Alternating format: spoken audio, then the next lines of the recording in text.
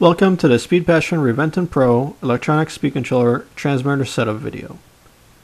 Before setting up the ESC, ensure your transmitter and car battery pack are fully charged. Next, connect the ESC to the battery. Also ensure the ESC is connected to the brushless motor. Next, turn on the transmitter. In order to enter ESC setup mode, press and hold the setup button for 5 seconds or until the motor emits the setup tone.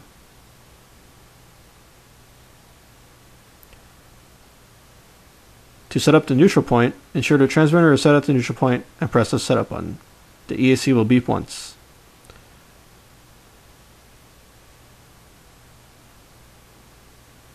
Next, to set up full throttle, engage full throttle on the transmitter and press the setup button. The ESC will beep twice.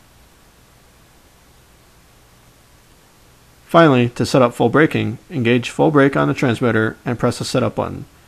The ESC will beep 3 times and power down to indicate setup has been complete. Thank you for choosing Speed Passion's high performance products.